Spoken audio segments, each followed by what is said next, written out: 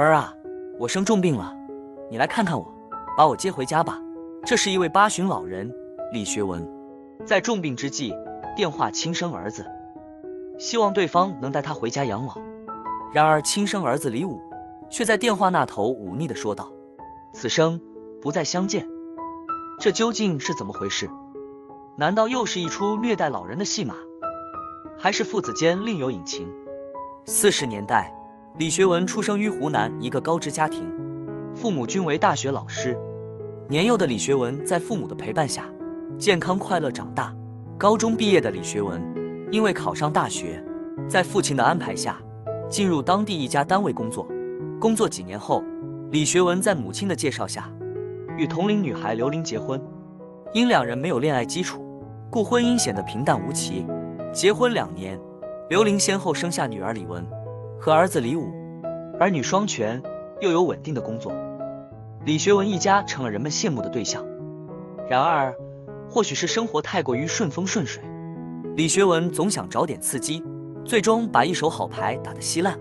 深受大男子主义传统影响的李学文，结婚后依然享受着衣来伸手、饭来张口的特权。每天早晨穿上妻子打理好的干净衣裳，下班后坐等妻子准备好的饭菜。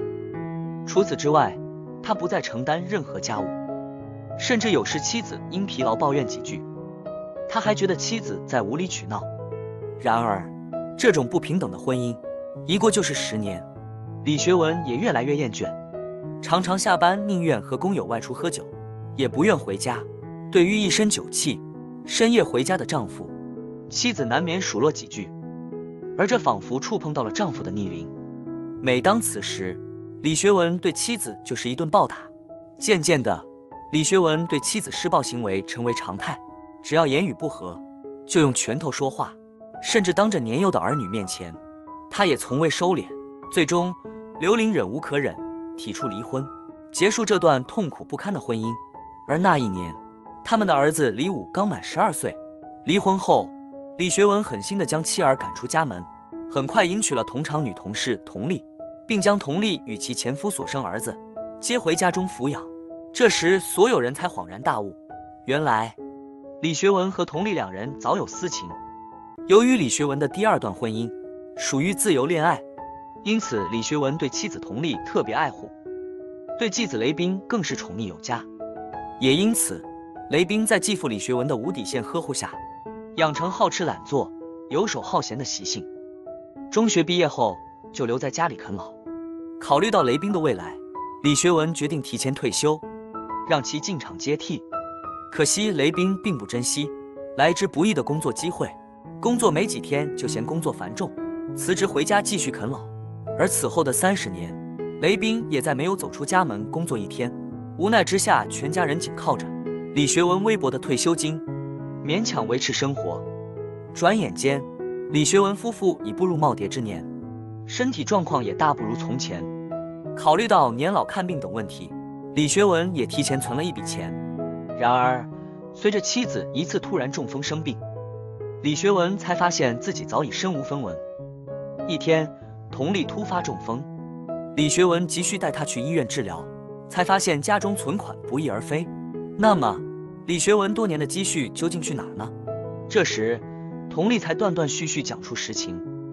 原来为了给儿子留下养老钱，他把家中的积蓄和房产证都转到了雷斌名下。为了给妻子治病，李学文找到雷斌，要求他拿钱出来，但不仅遭到对方强烈拒绝，还被雷斌打断3根肋骨，住进了医院。生病住院的李学文，由于伤势严重，生活不能自理。此时他打电话给雷斌请他帮忙，却只得到对方的嬉笑和拒绝。躺在病床上的他，想起了多年未联系的儿子李武，这也是他唯一的救命稻草了。李学文拨通了李武的电话，向对方讲明了来意。尽管在电话里，李学文极力表示愧疚，希望儿子李武原谅他，能接他回家安度晚年，但李武却毫不犹豫地拒绝了，并表示不想再见到他，今后也不要再联系了，便匆匆挂断电话。李武短短几句话，彻底斩断了李学文的念想，令他陷入迷茫中，不知晚年生活该如何度过。经过一番思考后，李学文认为继子显然是不靠谱的，于是只能厚着脸皮，请社区工作人员帮忙与李武沟通。最终，在社区工作人员几次协调下，再次接通了李武的电话。电话中，李武向在场的工作人员倾诉了多年来他们母子3人的遭遇。父母离婚后，母亲刘玲带着他和姐姐，3人相依为命，生活异常艰辛。而作为父亲的李学文，没有关心过他们的生活，也未支付过孩子1分抚养费，甚至30多年来从未联系过。好在李武和姐姐都懂事孝顺，李武还攻读了博士学位。如今姐弟俩各自组建家庭，母亲刘玲也享受着舒适的退休生活。而对于突如其来李学文的养老请求，李武表示不会原谅父亲当年无情的抛弃，并再次明确声明此生不再相见。听完儿子李武含泪讲述完自己的成长过程，李学文也低下头，流下了悔恨的泪水。可惜为时已晚，一切已成定局。